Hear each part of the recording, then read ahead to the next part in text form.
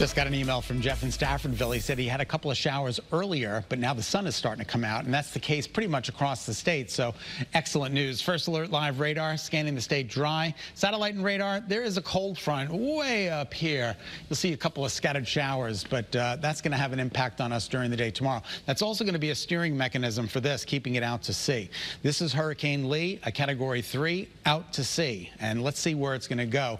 We've got that cone of uncertainty moving. It just jogged a little bit to the east. So this is Friday, 9 o'clock, still off the coast of the Carolinas as a Cat 1. And then it turns into an area of low pressure, a big storm, but still. And the winds widen out, the rain widens out. You see this cone of uncertainty. But again, here's Connecticut. This is jogged. Now the Cape and the islands just in the cone of uncertainty. This morning, this line was here. So it's jogged over just a little bit. And you can see here, most of the models have it staying out to sea, moving it to Nova Scotia. So that would be some good news for us. Let's keep our fingers crossed. Here's the headlines for Hurricane Lee. The time frame would be Friday into Saturday. Now, again, if this storm system jogs to the west, it'll have a greater impact on us. If it stays to the east, which it's currently doing, it's going to have lesser of an impact on us. But again, 3 days. We got 3 days to go before Friday gets here. So keep it tuned to Channel 3. Download that app. We'll keep you posted. Not a bad looking day out there. Hartford, 76 degrees, right? Whoa, I see blue at 12:17 on our New Haven iCam. Temperature almost 80 degrees in New Haven. It's a nice day out there. I know it's a bit muggy. The dew points are in the upper 60s, 70 degrees. I'll show you that coming up in just a second. But at least it's not raining like yesterday with all that lightning and thunder. Temperatures again across the board.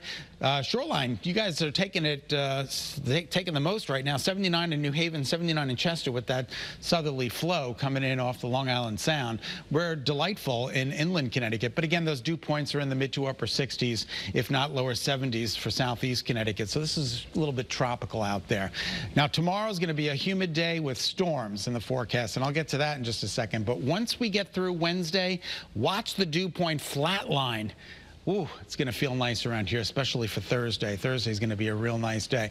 In the meantime, the rest of today, we're talking about 81 with partial sunshine, maybe even a period of mostly sunny skies for some out there today as the day wears on. More of the same for the shoreline, 79 to 80. We've achieved that 79-degree reading in New Haven right now.